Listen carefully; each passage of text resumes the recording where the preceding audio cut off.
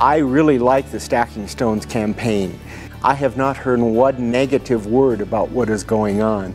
Only people being excited about what God is doing at Village 7 and how we're invited to be a part of what He's doing.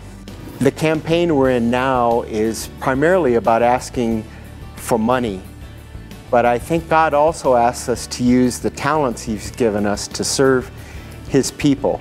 We have seen at Village 7 over the years how people have generously given of their talents as well as their money, and how that has helped the church to grow.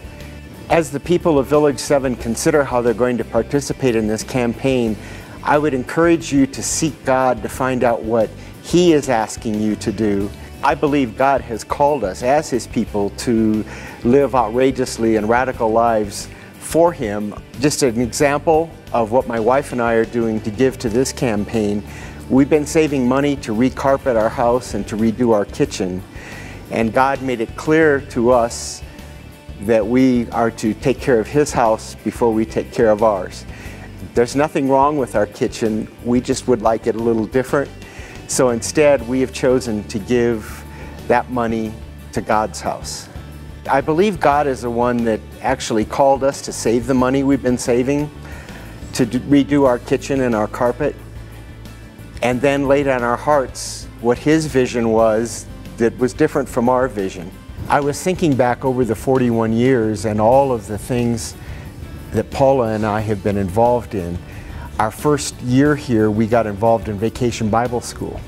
This campaign that we're doing now is a lot about the children that God brings to Village 7. And it was the case then because Vacation Bible School brought kids from all over the neighborhood. And my wife and I remember in our second grade class we were working with this little boy who sat on my lap and recited his Bible verses. That little boy is now a brigadier general in the Air Force. And his parents still go to Village 7. His dad is an elder. But this man is having a great influence in our country right now.